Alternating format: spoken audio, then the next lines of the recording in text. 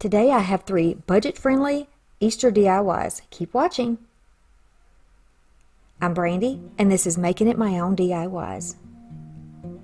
So for project number 1, I have a beautiful wreath.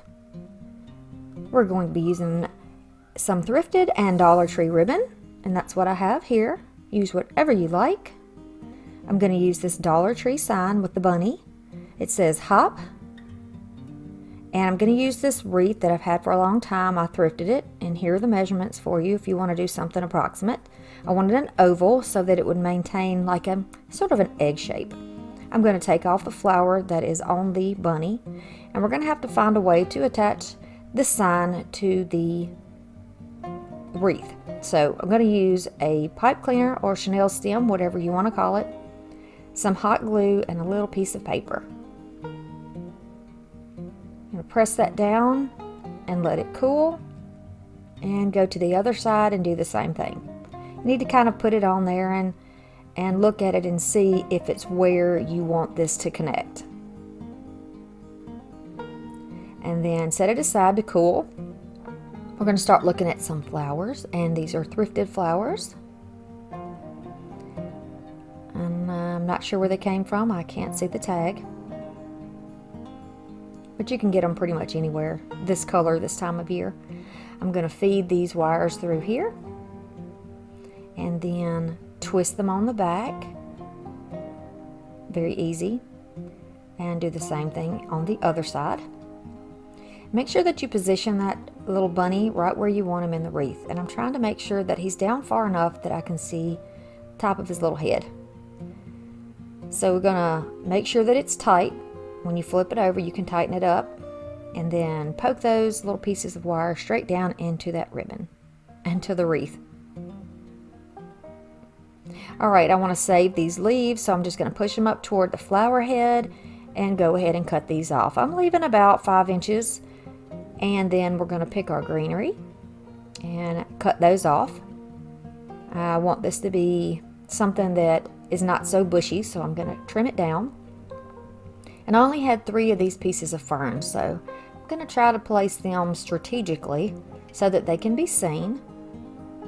It's really easy with this type of a grapevine wreath because you can just poke it down in there and it will pretty much stay where you put it. But I'm going to give you some options in case yours is not being agreeable. You can use a little hot glue and press it down like that until it's dry. Or you can make some little pins, which is what I do. And you're essentially taking the floral wire and making like a little bobby pin. If you're familiar with a bobby pin, you're just going to fold it just like that. And then you're going to make sure that it is over the stem part of your flower or your greenery. Push it through your wreath, and then on the back just twist it around and poke it back into the frame. I'm going to do the same thing here. Now, I'm working in a somewhat of a moon shape on the side, and I'm going to do things in opposite directions. So I'll have part of the arrangement going upward, and then I'm going to do it backwards on the bottom and have it going sort of, well, backwards or in the opposite direction. So pretty much their stems are facing one another, if that makes more sense. Okay, so I'm going to take the flower and bend it so that it has a little neck. It's bending its head forward. And then I'm going to push the leaves up and then feed it down into the wreath. That's so simple, and you don't even have to have any glue to make these flowers stay, which is great because these are very pretty flowers and I may want to use them again in another project. Same thing here. I'm going to push up my leaves, bend it, make a little neck for it, and then press it down. The reason I bend it is so that it will be facing straight upward instead of being at an angle. So I want it facing outward so that when it's hanging on the wall or the door, you can see it right into the center of the flower. And that's important with these flowers because it's got that very pretty greenish yellow in the center. And I want you to be able to see that, not just the pink side of the flower. So continuing along, pushing up the leaves and arranging those flower heads, just kind of bending it out, and you can see that we're forming a moon shape on the side. So my third piece is going to go right here on the side. I'm just going to bend it a little.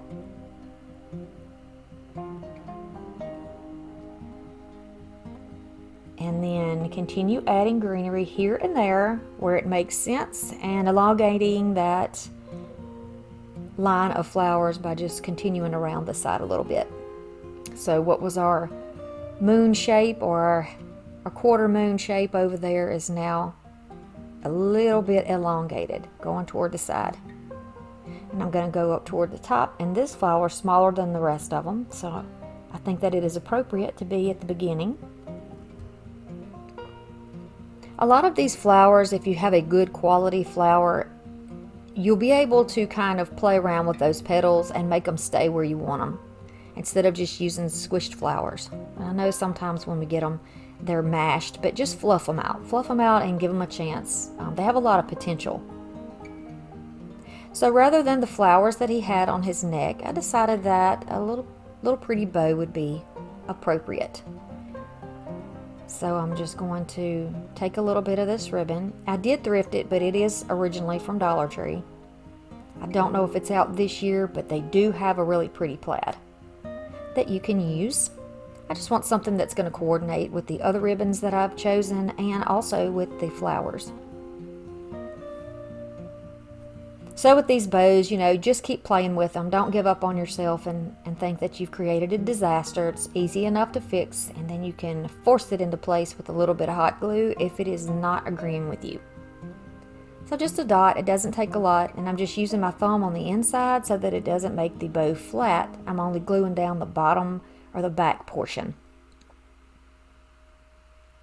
And then we're going to glue down the tails, and they'll stay right where they need to be. Now we're going to start on a pretty bow. I'm going to take 18 inches and fold it over, and then I'm going to fold this several times, and in the end I'm going to have 3 loops on one side, 2 loops on the other side. This is an easy bow, and don't worry about it. If you lose track when you're counting, that is totally fine. Whatever you come up with is going to be a pretty bow, I assure you. Just fold it over several times, don't worry about it. Now I'm folding it in half so that I can get my centers, and I'm going to notch this bow, just cutting through the wire and right into the fabric. This bow has been done lots of times by me. It's an easy bow to do. I did not create this bow. Some people say that it is the Olivia bow, but I've seen it done by people other than Olivia as well. So I don't know who originated it. Can't really give credit to that person. But I can give thanks, because this is a very, very easy bow to use. Same process here, but I'm going to have 2 loops on each side, and then I'm going to cut this off. This ribbon that I thrifted does not have any wire in it, but it is a very, I'll say it's a thick, good quality fabric that this ribbon is made out of. So carefully putting a notch in the side here, turning the bow around and notching it here. Then I'm going to line the notches up. Make sure that your loose ends are downward, and then you can use a pipe cleaner. You can use whatever you like, but a pipe cleaner works best for me on this type of bow. Slip it into the notches of the bigger bow, and then you're going to flip it over.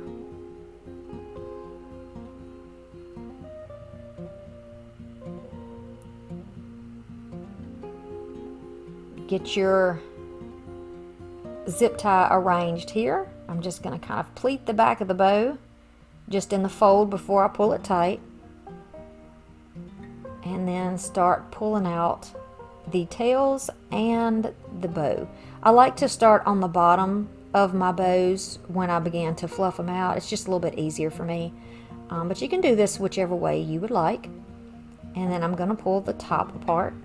So you see I have 5 loops on the bottom and 4 on the top, and the little tails that are sticking out there. Now feel free to cut the tails down very low if you want to do that. You can dovetail the tails. You can cut them at a slant, just whichever way you like best. I wanted to do the dovetails on here. They're not really noticeable in the end with this bow, but in the event that they would show up, I like the idea of them being dovetailed. Just seems more festive. And this is sort of a Eastery and definitely a spring wreath. And it's so easy. And I've spent very little money. I bought the sign. I had everything else already. So that's pretty good, right? $1.25 for the sign? Yeah. So even though this doesn't have wire, the quality of the fabric is allowing me to move that around and keep it in a nice shape. And then we're going to do the tails. Very easy. We're going to do 18 inches for the tail. Just cut off one of each of those ribbons, and I'm going to slant these. Going to mix it up, give it a little variety. Just cut it on a slant. Very easy. So you have some options. You know, you can do it a bunch of different ways. You don't have to copy me exactly. You can do whatever you are inspired to do. That's why I do these videos. It's to inspire you. It's to make you think, I could do that. But maybe I like purple, or maybe I like blue or yellow better for Easter. Whatever you like, you can do it that way. Or maybe you were at Goodwill and you found a really beautiful gray and white checked ribbon. Go ahead and use that. Whatever you have, you can use it. It's going to be unique, and it's going to bring you joy because it's going to be exactly what you love. And that's what we need in our home. So we're going to use the wire here that we twisted this with. Go right through that wreath and twist it around. And then we have our tails. And I wanted the tail to be kind of attached sort of toward the bottom, toward the inside, so that we have plenty of length represented and the bow doesn't cover the entire thing up. I'm going to feed a little through the back behind there and then a little on the side because I like the way that looks. But you can do it any way you like. I just want to be sure that my bunny can be seen. So the ribbon that is around the bunny's neck, I'm going to use to tie around the center of our bow. It matches so well. It's very, very coordinated. And then we're just going to go ahead and use that ribbon to tie around, just thread it between the tails there and around the back of the wreath. So tie it tightly in a double knot and trim off what we don't need. If it was in the center, you could make a hanger with that, but we have ours off to the side, as I often do in my wreaths. You see how you can curl the ribbon just with your fingers? So if you wanted it to be in the front, you could do that. Alright, I had some greenery left, so I'm just going to cut it apart and go in here and add little pieces here and there until I get the fullness that I like. You know, I always recommend that you turn your pieces side to side and look at it from all angles to ensure that you get it looking exactly how you like it. And it's looking good so far. I like this. I like all the variety in the colors in the greenery. It looks very spring to me. So I live in the country, so we have lots of types of greens in our trees and in the grasses and the moss. So it's really nice to be able to put that in our arrangements, the variety of color. Project number 2. We have another wreath. So maybe you not like the style of the first one. Let's try the second one. Burlapfabric.com has sent me some goodies, and I got the green, the white, and the large burlap ribbon, all from them. I have some thrifted flowers. These are orange and white, but I'm going to change those out in a bit. This is a Dollar Tree sign, very pretty, and that is from this year. And then I have this egg wreath from Dollar Tree this year. I knew I had to have this. I knew I had to do something with it. Well, I got a little bit crazy, and I broke it when I was taking the tag off. So it's easy to fix. I'm just using some masking tape, but you can use electric tape. You can use duct tape, whatever you have, to just go over the place that it is broken. Twist it around, and now it is good to go. It's strong, no problem. I'm going to cut down here at, I think I have 12 inches. And I'm going to show you what we're going to do for this wreath. So this is burlap. It's not deco mesh, but we're going to use the same technique. I'm going to fold over about an inch here and then walk my fingers up to the end, and the last inch I'm going to fold over and then pull into the center. it makes a cruffle, just like when you're using deco mesh. This is the technique that we're going to use to cover the base of our egg. So I have, I think, 10 or 11 of these chenille ties. All you have to do is feed them through the outside ring, twist them around. I didn't think you wanted to see all of that. Then you're going to take one cruffle for each of these segments. So each of these little ties or chenille stems, I don't know why I cannot grasp the word pipe cleaner today. Maybe my medication. Who knows? I might need some more coffee. But this is what we're going to do. You're just going to continue all the way around. I use the outer rings for this because I want this to be larger. So I want it to be on the outside rings for that. If you alternate, it's going to make it appear a little bit smaller, and I want it to be as big as possible. I love this cream colored burlap. I thought this would be the perfect way to be a base on this beautiful egg wreath. I think you're going to like this one. So we're going to continue around just like this, and don't worry about where they overlap. We're going to adjust that in a minute, and you'll be able to be sure that your entire frame is covered. And this does a really good job. If you wanted to save a little bit, you could probably do 10-inch little cruffles instead. 12 inch is what I went with, and I'm very pleased with it. So here we go, and this is how it looks. Go ahead, once you've got those together, and fix them so that they overlap each other in the right way to be able to cover your frame. And look at that coverage. Oh, this is going to be really nice.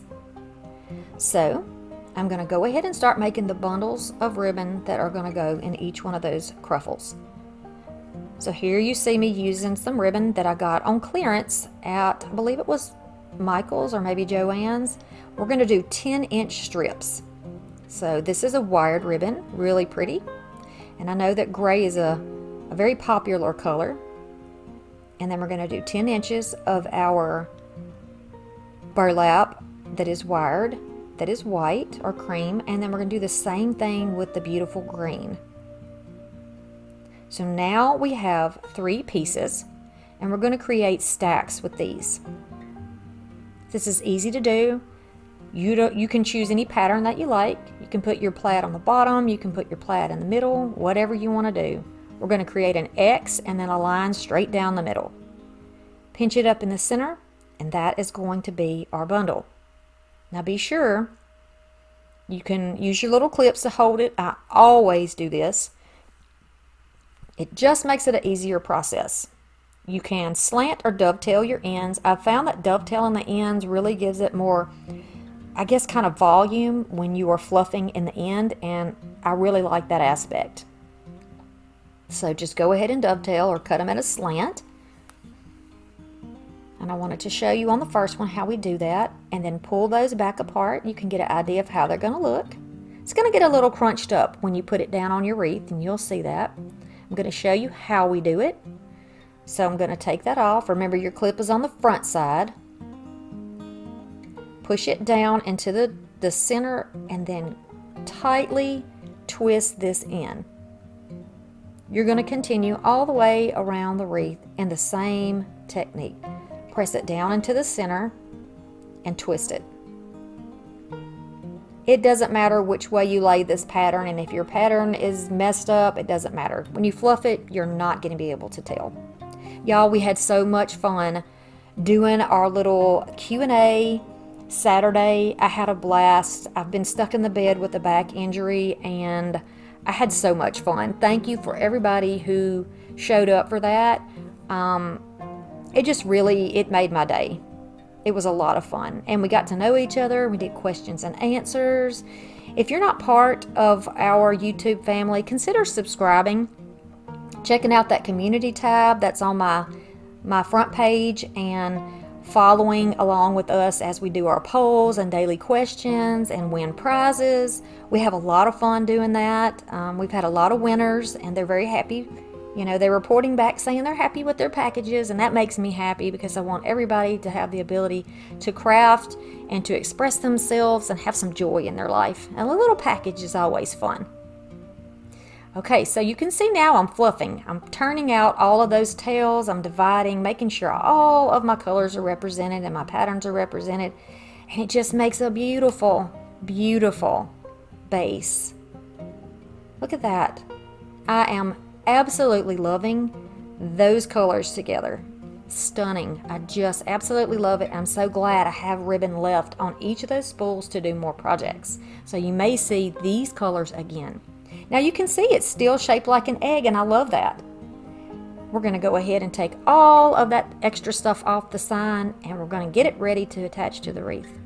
So use your hot glue, put down your chenille stems, or your pipe cleaners, or your floral wire, whatever you want to use, and a little glue and a little bit of paper. Once it is cooled, you can go ahead and center it where you want it on your wreath, and then feed those wires through the form into the back.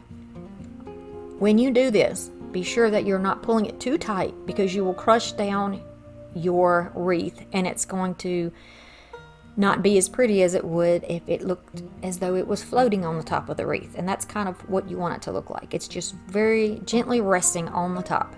You don't want to squish anything down by doing it too aggressively. So then take the little tails of the ribbons that are nearby, and you can use those to cover up the holes that are in your sign there. And you're going to fluff them out so that you can see everything, because the ones underneath you can't see as well. I am pulling all the flowers off of their picks, and this is kind of where I decide that the orange is not the best color, and you'll see that I changed it to cream. I've cut down my wires because we won't be needing those anymore up there on the top. I don't recommend this type of a pipe cleaner. It's kind of a swirly pattern, but it's really hard to use the wire cutters and cut through the fabric part. That's what's sticking. The wires work, the fabric part does not. So here are my cream colored flowers. My kids are upstairs making noise. Y'all excuse that. I'm going to use my little creamy yellow and my white and just kind of alternate all the way around. And you see, I still have my egg shape, and that's so pretty. I love that. This would be maybe more of a farmhouse look, but I still think that I'm going to make it look more cottagey, and you'll see that shortly. So of course I'm going to use my greenery. I'm not going to throw that away. You know, that part of the rustic in me is going to remain that way. That's just who I am. And I'm going to start adding down my flowers. Now, right where our ties or our twists are, in the center of those floral bundles, is where we're going to place these down. You're not going to see it at all, and they just fit. These daisies just fit nicely in the cup of those bundles. I love that. And we're going to make a little bigger leaf to go on the bottom part, and it's going to go underneath the sign. So we don't want to have too much going on up top and then nothing on the bottom. And I'm going to add some hot glue, of course, to hold these things in place. I'm going to lift up on it a little bit so that my flower doesn't disappear under the sign. I can still see the bunny, so I'm happy about that. And again, move things around where you like them once you get your flowers in there, because they are going to cover up some of the arrangement. And thankfully we can move those wires and those ribbons around, because they are not glued down. They're just twisted down, right? And this is how it looks so far. So this would be actually perfect if you wanted farmhouse, but I'm going to make it a little more cottagey, and I'm going to add some beautiful little, I think these are ranunculus. And they are a peachy color, which I am loving this spring. Y'all know that. We've talked about it. I am loving this color this spring, and it looks beautiful with this pale, sweet yellow. It's just a buttery, soft yellow.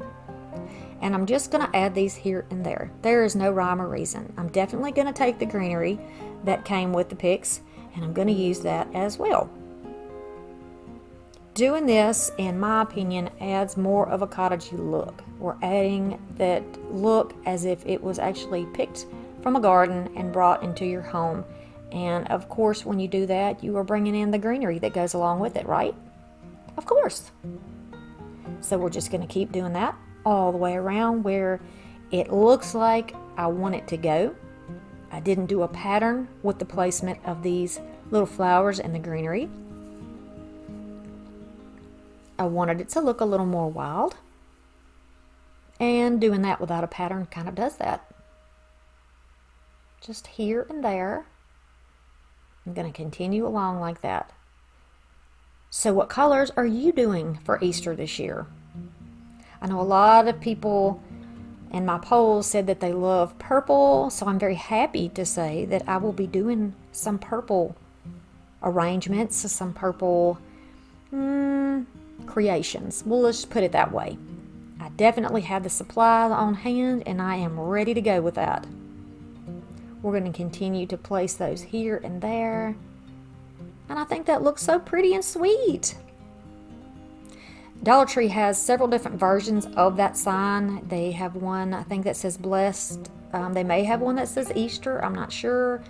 Love, and I'm not sure what the other one is, but there's at least 3 of them. So if you don't find this one, go ahead and just grab another one. Just go with whatever colors are in that one. Now that is sweet. That is a cottage creation if I've ever seen one. Project number 3. This is a thrift flip I thought I would add in here for you. So I found this little shovel and it had some other things on it which I've taken off already. And I'm going to give it a little makeover. It's approximately 16 or 17 inches long. You can use the little shovels at the Dollar Tree. If they have started putting out their summer stuff yet, you can definitely use something like that. But if you decide to use something thrifted, I'm going to show you how we can take it apart and fix it up. Mine happens to have 2 screws that are holding the shovel head onto the wooden handle. So I'm just going to undo them and remove them. There was no glue there. And I am going to cover up the holes that are in the handle.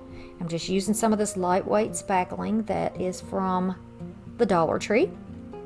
Very easy to use, or should I say the $1.25 tree.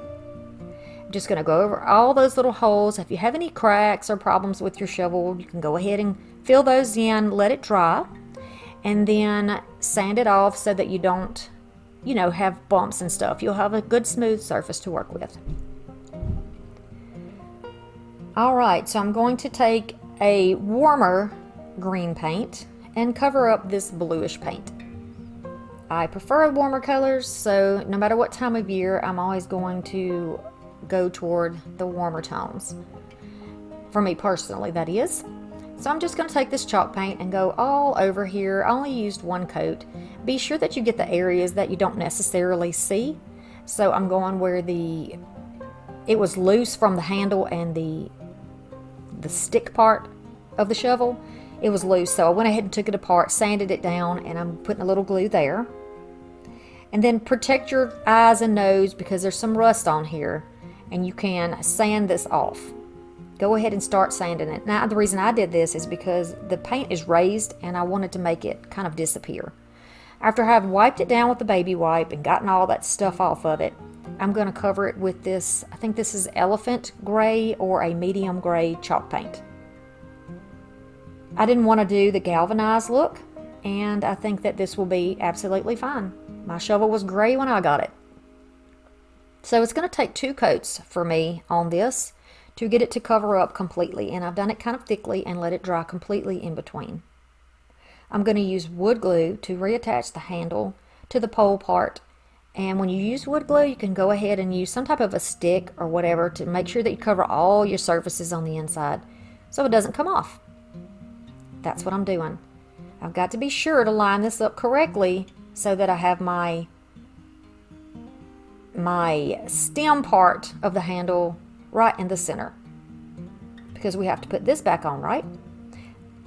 Now I don't want to have a spotless shovel, so we're going to use a little bit of this antiquing wax to go over all of the edges and the sides of this shovel head. I'm just making it look like it would have been dirty, it would have been rusty, it would have been well loved. So I'm making it look like that by using the antiquing wax. I mean, it is antiquing wax, so we're going to make it appear old. I don't want to have a bunch of brush strokes in there, so I'm just taking an old sock that I have and I'm just wiping it back some. I'm going to make sure that I line the holes up correctly with the shovel head and push it straight into there. And then I'll be able to reattach my screws to hold it in place. So it's Mardi Gras holiday. Who else has their kids at home right now? Isn't it fun working with your kids stomping above you and yelling in the other room? Oh, it's real life, people. It's real life. All right. So I am going to, of course, rust the screws also. We're going to make those look rusty and old. And then also where it attaches to the, I guess I'm going to say handle. I think I've called that stick part a billion things. What do you call it? All right. I'm going to keep going around, going to make it look like it's been used, like dirty hands have touched it. And what do you think? I think I achieved that look. Now we're going to put some flowers on it. All of these pieces are thrifted. I'm going to take all of these little pieces and bits and make a pretty little arrangement. I kept you girls in mind when I made this arrangement because that is a lavender or a purplish colored bundle of flowers that we're going to use for this arrangement. Your opinion does matter to me, so be sure to leave me a comment. What do you think about these DIYs? I'd love a thumbs up if you're enjoying the video. I'm just going to go ahead and stack these together in any way that I think they would look great. In any way I think that they would look balanced, but of course maintaining a cottage style. So we don't have a pattern here. I'm just kind of poking things here and there, moving it around until I get it where I like it. And I'm just holding the base of it so that I can add my pieces together, and it's going to form somewhat of a swag. So you have some going downward, some going upward, and they meet in the middle. I'm making sure that I get all of my pieces of stem in there, and I'm going to use a zip tie to hold this together. This is the easiest way to do this rather than using floral wire. Everything would start to fall apart if you were trying to twist that end together. So now everything is tightly together. I have the opportunity to move some things around and get them where I think they look nice. I do this all the time, and I do this constantly when I'm creating. Look how nicely that fits on the shovel. So I want the biggest part to face the head of the shovel, and I'm going to use another zip tie to fasten it to the handle. Easy, easy, right? You can use flower scraps for this. Absolutely use your scraps. So this is some thrifted ribbon that I have, and I got this the same time that I got the plaid that we used in our first arrangement or our first wreath. Just some examples of other ribbons that you can use, but I will be using this one from Dollar Tree. I'm going to cut one 8-inch piece, 18-inch piece, and then I'm going to cut two of this little, it's actually like it's a picket fence, like a garden scene with some flowers growing up beside it, almost like morning glories. It's really pretty. I'll be sad when it's all gone. Okay, so this is the bow that we're going to make. Very simple. You could see what I was doing there. If you missed it while I was running my mouth, no worries, because I'm going to show you how to do it again on the next ribbon. Now this one's wired, but these are not. However, it's a very good quality ribbon, and it is going to hold its shape without collapsing, and I love that. You can see how we're making the ribbon now, how I'm adjusting it, and how long the tails are is going to definitely correlate with how big the loops are on the top. The idea is to make these loops a little bit smaller than what's on the burlap behind it, and then on the next bow that we do, it's going to be even smaller. So this is like a stacked bow. Very easy to use if you like somewhat of a bulky bow, but you just don't have maybe the skills that you are comfortable with in making a bigger bow. So you'll see momentarily that you're going to get a nice impact from this bow. It's super easy to make. This time, I'm just going to use some jute. Now, I think I said in a previous video, I'm finally very satisfied with some jute that I received.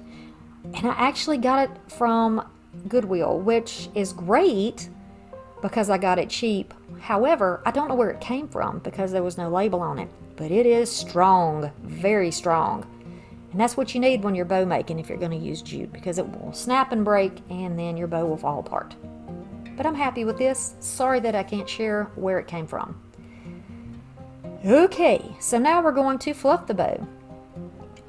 I have small hands, and it makes it convenient when I am fluffing the bows, because I can just put my finger down in the loops of even the smaller bows and pull those out and twist them around to get them in the shape that I like. Use your fingers and do the best you can.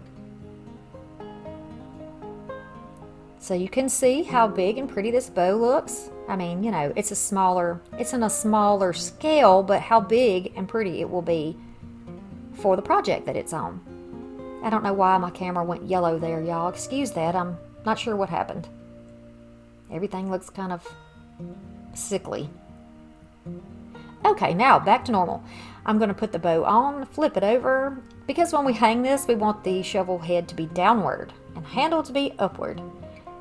That's why I put the bow on in this direction. Cut that off. You can use a little hot glue if you're worried about it moving, but I assure you the flowers are going to hold it in place. And this is how it is going to look.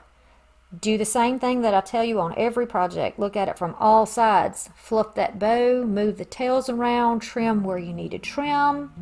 And then if you see any gaps, by all means, feel free to go ahead and fill that in with a little something. Look at that. Isn't it pretty?